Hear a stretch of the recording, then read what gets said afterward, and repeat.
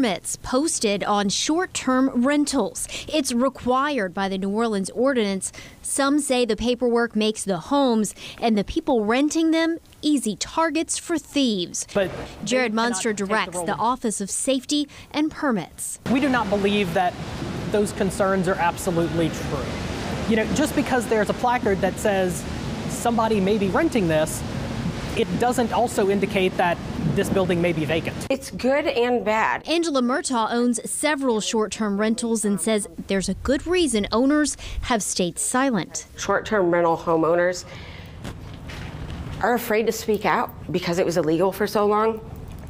And everybody was doing it, from doctors to lawyers and everything like that, but they didn't want to kind of expose themselves. Now that it's legal, I feel like we need to take a bigger stand. She says homes that are not owner-occupied are at especially high risk of being broken into because they can only be rented for 90 days. That means my property would be vacant 275 days out of the year.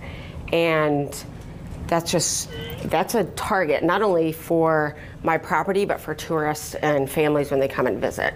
The city says that hasn't happened yet, and with over 4,000 people applying for short-term rental permits so far, the city has no plans to change the rules on posting those permits in public view.